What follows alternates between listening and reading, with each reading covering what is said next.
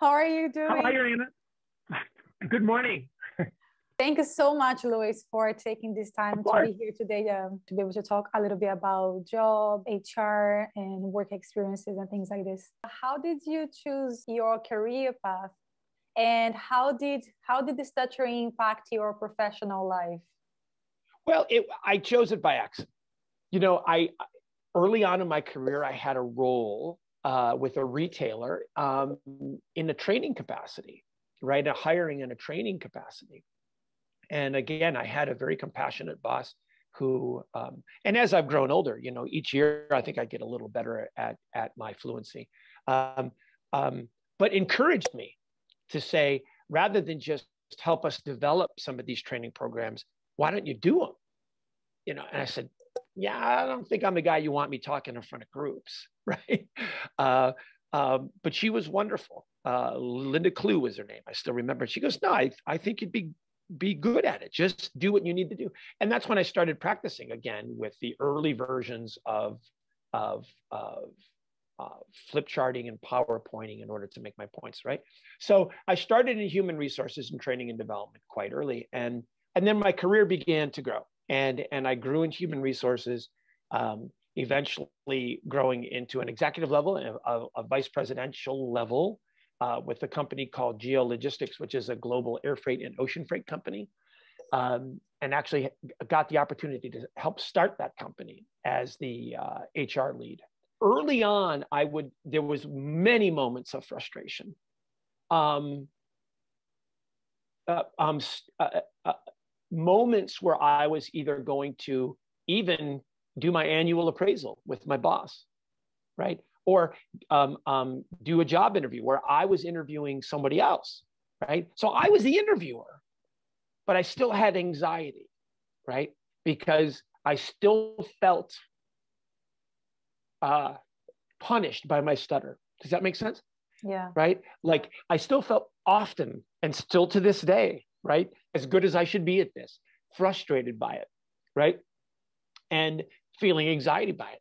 And when people, I remember a manager that I worked with then said, "Oh, it's not a big deal.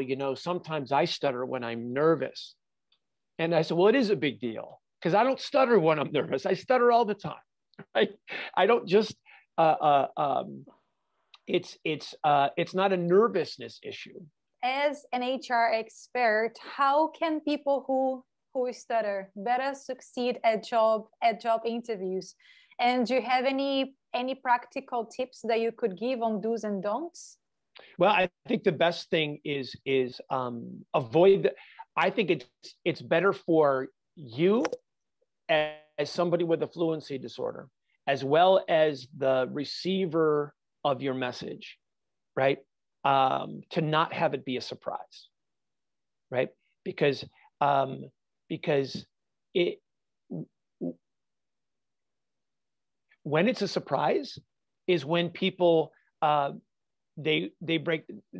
If you then successfully communicate even after the shock, all that person has on their mind is, oh my God, this person stutters, right? This is never going to work. They're never going to be able to get this job. This interview's over. Because it is true, it's a human resource reality that all the data that I've seen shows the decision not to hire someone is made in the first 5 minutes of an interview.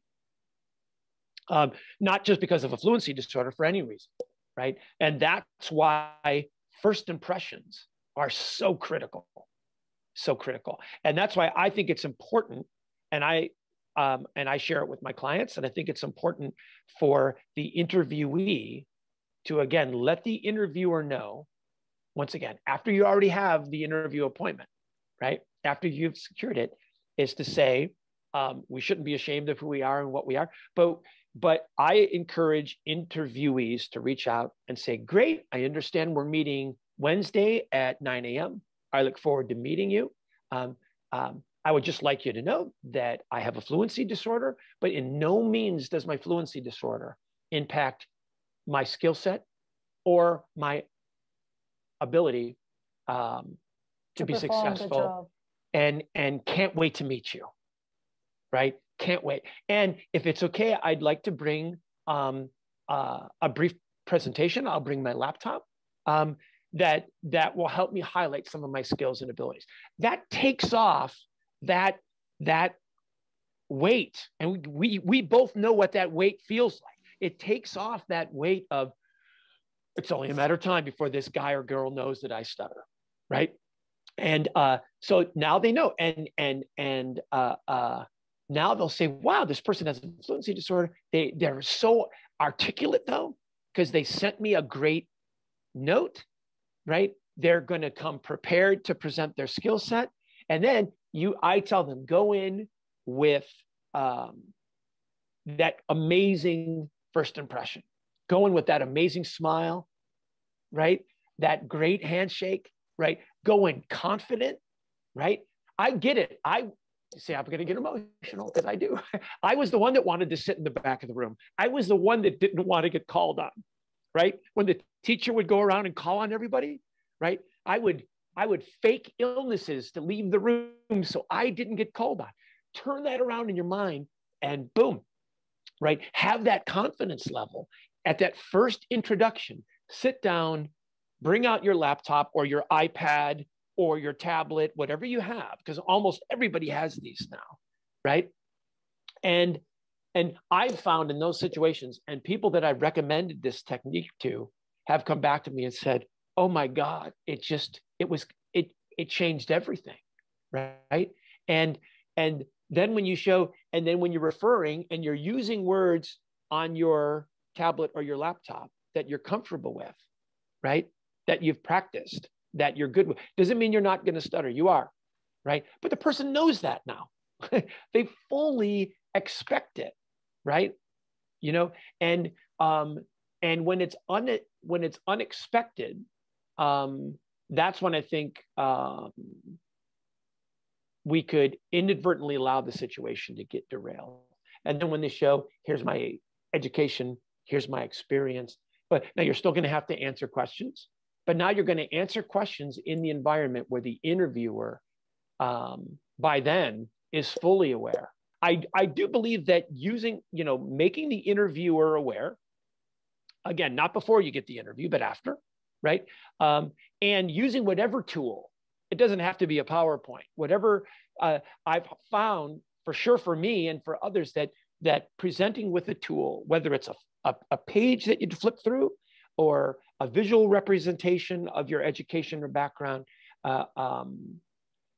takes the attention from the interviewer back, staring at you, waiting for you to hiccup on a word, and kind of puts the attention on your skills and abilities that are presented in a different way. How can we shift the focus from our speech impediment to confidently show the hiring managers that we have the right skills and experience for the job? Yeah. Well, first of all, we have to be anything written that we do, that we provide a possible employer, right? Has to be that much better. I think we have to make sure that we clearly articulate our skills and abilities, not necessarily verbally, but in written form, right? So I always recommend that a traditional CV, right? Not to be longer, right? But certainly more succinct in a CV about actual demonstration of skills and abilities, right? Whatever those skills and abilities may be, whatever kind of role you're applying for, whether you're an engineer or whatever the case may be. Again, I also think it's important to showcase your skills and abilities other than just speaking to them. So I really think it is beneficial to prepare something, right? It can be, and I keep mentioning PowerPoint only because that's what I use, but it doesn't need to be. But even if it's something that you leave behind, right? Like it can be a pad or printed, stapled in the corners that when you flip through achievements, right? Things you were involved at university, the projects you've worked on successfully, right? And so it's a visual representation of some of the things that you talked about in your CV, right? And then you leave that behind when your interview is finished. You leave that with the interviewer, right? You actually give them a little thing to leave behind. That will take the focus off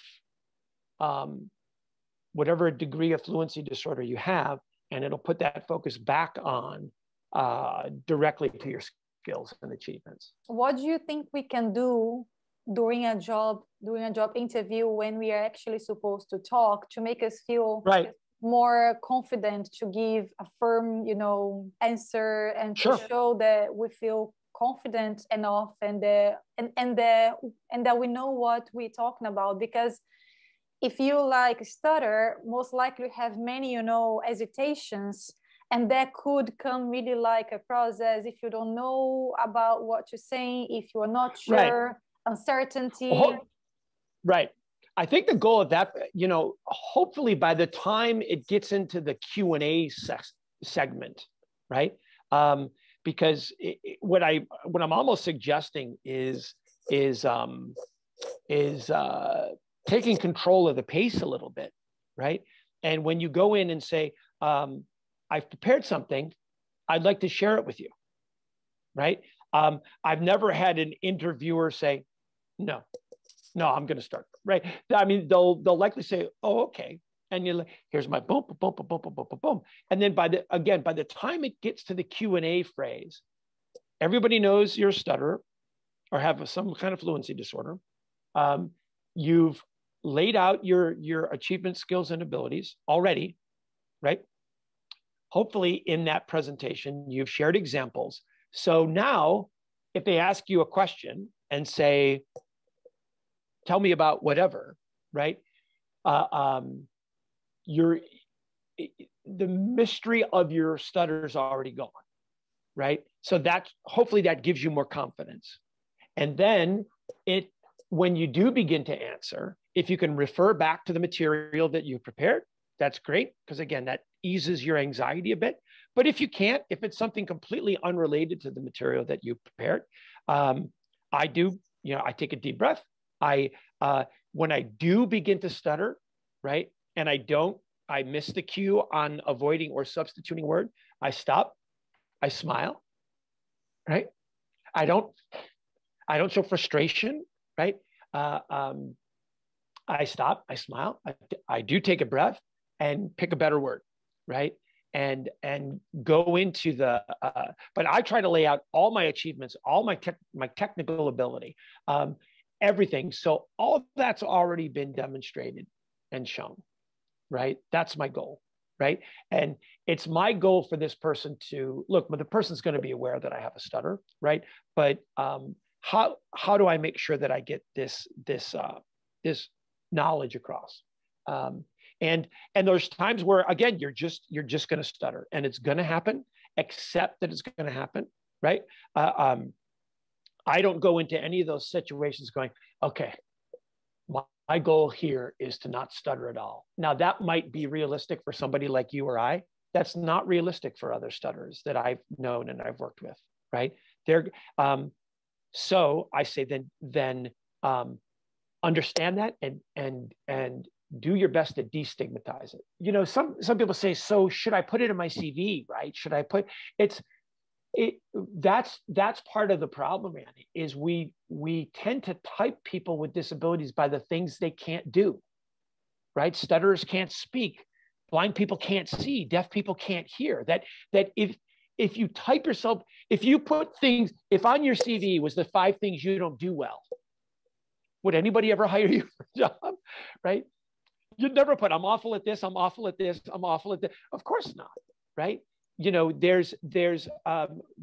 put the things on our CV, or we put the things forward, the things that we do well, right? And again, there's so many now, especially now, so many different ways to communicate that we just have to hope that the interviewer or the HR department or whatever environment that you're in is going to have that open mind and be acceptance again, especially when you let them know, hey, I have a fluency disorder. I want to come in.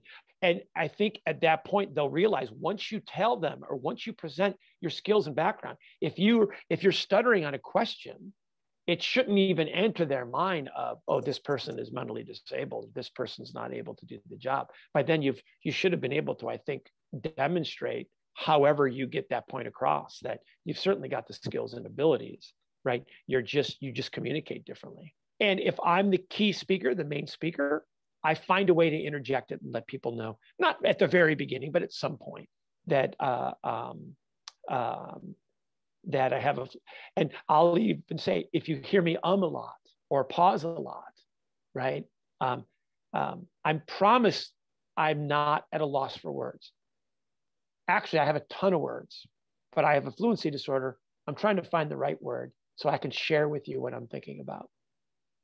What kind of advice would you give to people who stutter, who are currently struggling to get hired or to get promoted at work? What could you tell them? First of all, change your attitude in your own mind, right? Move away from thinking about yourself as having a deficiency or being defective, right? And I know that sounds just like, emotional gymnastics, but I really think it works. We can be our own worst enemy in our minds, right? So put it out of your mind, right? Be forthcoming, right?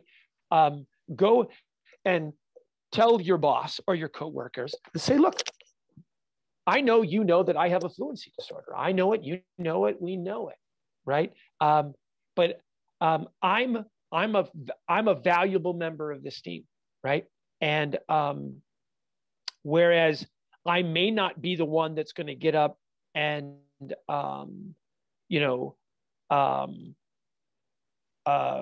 recite something from written word, right? There's so many other ways that I could contribute. How do I do it? You have to be more forthcoming, right? More. I advise people with fluency disorders, volunteer for everything. Be on every committee, right? They want somebody on the picnic committee, be on it. They want somebody on the holiday committee, be on it, right? Be on it, right? Put yourself forward, be bold, right? Those people that work with you on those committees or those environments will begin to see you for who you are, right? Will begin to accept you, right? Regardless of how you speak, right? And you'll put yourself more at ease, right? Do not. If I had a table to bang, I don't accept the shadows, right? Don't hide in the corner. Don't do it, right? Put yourself front and it's hard. It's hard because again, there'll still be people that'll be insensitive. I always say, that one of those foundations of emotional intelligence, right? You can't control events. You can only control how you respond to events, right? And if things happen to you or things are, you control how you respond to that, right? Dive into emotional intelligence. Get on emotional intelligence. See what emotional intelligence is all about, and how if you're more emotionally intelligent, and become the master of your own emotions, it allows yourself to be more successful in those circumstances. But my piece of advice: don't hide from anything, right? Just understand that you may have to change the way you communicate. Some people will struggle with how at ease or not at ease they are with you, and that's okay. How can I make sure that at work with my colleagues in meetings, I get heard? Like people listen to me and I can say what I'm thinking. I think it's that's one of the struggles as well. And apart from being what I said before, apart being just straight out as assertive as possible, but you don't want to be so assertive of derailing the meeting, right? Or whatever the topic may be, right? In some circumstances, it might be necessary to, if you don't get the opportunity to share an idea or a perspective, right, for any reason, right, it always behooves us to follow up afterward. Don't just let it go, right? But follow up and share with the boss or the committee chair or the head of the head of the team that you're on, and say, hey, here's what I was trying. Here's the idea I was trying to get across in the meeting, and share it in written format. And what I would do if I don't get a point across in a meeting or an idea across in a meeting, I wouldn't say, well, there it goes again. I just wasn't able to articulate it, right? If you can raise your hand and say, hey, can we come back to this? And sometimes your boss will say, sorry, we have 1 hour. We have a lot to cover, so we can't come back to it. I would always follow up in written format then, or go to that boss's office and say, hey, can we take 10 minutes? Because I had an idea and I wasn't able to get it across. And again, your boss knows your stutter now. So I wasn't able to get it across. I want to make sure that I'm heard. And then you have an opportunity to share it again. But don't put it on the shelf saying, I guess I don't get to contribute. So which kind of like accommodations people who stutter can ask when they are doing a job, a job interview or something else? I think, especially on video environments, you can ask for 2 things. Allow me to present something, right? So, you can share your screen and allow me to have a presentation, which again, eases you and eases the receiver of the message you're trying to send. So in point 2, if point 2 says, I increased sales in 2019 400% by introducing new supply chain channels into Singapore. I don't know, right? So, and you want to say that, but boy, do you struggle with S's and saying Singapore, right? So, but if you are allowed, even in a video environment, to say, may I share my screen? I have some data I'd like to share with you. And you share that data and say, let me call your attention to point number 1, right? Well, they can read Singapore. They see it there, right? But so, what if the video, it's actually not with someone, but it's just a question that you just have to read, and answer. You don't have any option so you're not you're not presenting, right? Then the other alternative is to ask for an accommodation and allow the visual texting, right? So you can see the message, right? So if they know you're struggling or you have a fluency disorder, it's like, hey, I'm going to try to answer all your questions, right? But if there's a particular point that I want to make sure that I can make, and I'm struggling with finding the right words, would it be okay for me to have a visual representation of my answer for everybody to see, right? Because I know you can get the little, the little text line on the bottom of your screen that you can, sometimes that's how you post questions, but you can also answer questions the same way. Because with like the systems, like, have you ever seen HireVue? Mm-mm. So you get the questions and you have like 1 minute, like you have 30 seconds to just read them and you have 2 minutes to answer. That's the latest way. Yes. Yeah, that's so brutal.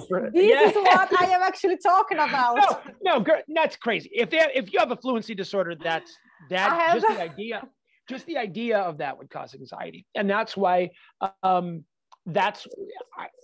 again, communication at the beginning with the hiring manager or the interviewer or whoever the case may be, saying, hey, I understand that this is your format, right? I have a fluency disorder. And I'd like to discuss what alternative methods we can have. That's the only thing that you can do, right? Because there's nothing worse for anybody with a fluency disorder, whether it's a stutter or a lisp or a cleft palate repair, anything like that, then the time is ticking, go. I mean, there's nothing worse than that. So when you're in an environment where you're probably being evaluated on your ability to be succinct, right? And you want to be succinct, yeah, right? That's your intent, right? That environment is certainly the deck is stacked against you. So I think that's when, in advance of those circumstances, that's again when you share with the interviewer, hey, I have a fluency disorder. So I either need more time than the system allows or another way to submit my responses.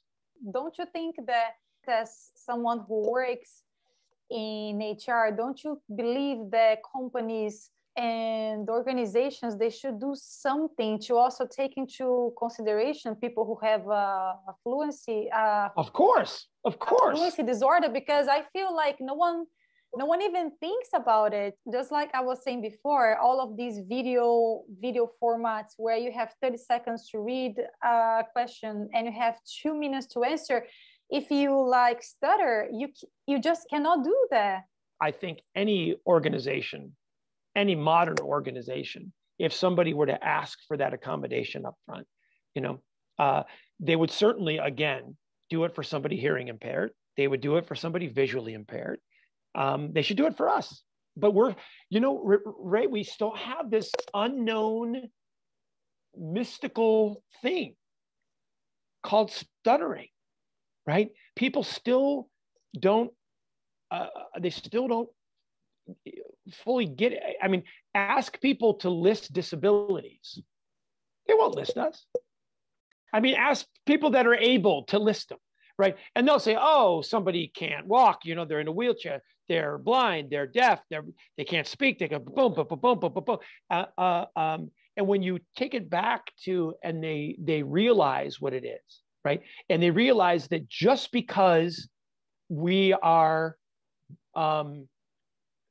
better at it than others, because we're successful with avoidance and substitution, just like some people are amazing lip readers that are deaf, amazing, right? And some people aren't so good at it. So they still need to see the written word and they can't lip read, right? We all have varying degrees of our ability to get our hands around it, right? But it's employer's responsibility, right? It's my job as an HR professional to hire the best possible person, right? Regardless, right? Regardless of their disability, right? Whatever that disability is, right? So it's my responsibility as a good member of management to make sure that I make my interview process or my promotion process or my evaluation process, whatever that process is, it's my responsibility to make that as accessible as I can to everybody, right? So if somebody were to come to me and say, hey, Lou, I like I want to be at your presentation, but I'm visually impaired, right? What can I have that can help me make sure I see I get your point, right? Or I'm hearing impaired, or I'm audibly impaired, right? Whatever that case may be, I struggle with my speech. I want to present, right? I want to answer your questions. I need an accommodation. Will you do it? Again, if there's a company that says, no, we're not going to do it, this is just the way it is, you don't want to work for them anyways. Now in America, in the States, I'm not sure what your rules are, in EU, but here that's illegal. You have to, you legally have to grant the accommodation as long as the law says it doesn't present an undue hardship on the organization, and that there's no undue hardship that it would present, right? Especially with big organizations like Facebook or Google or any of the big shows, right? So people are more than willing to bend over backwards to make sure that people have an opportunity to express their point. If somebody is going to reject you in a job because of your fluency disorder, you probably don't want to work for that person anymore. So, Louis, thank you so much for taking the time to talk to us today. It was my pleasure. Pleasure. Really, really great talk. And I will be in touch soon. Thank you so much for giving us, advices and tips on the professional side. It's really important, especially for people who stutter, who are struggling to get maybe a job, or maybe they're just struggling to get promoted at work. So this is really great. Sure. Thank you so much for all of your insight. My pleasure. We'll be in touch. Sure. Thank you very much, Louis. Bye-bye. Thank you. Bye-bye. Bye-bye.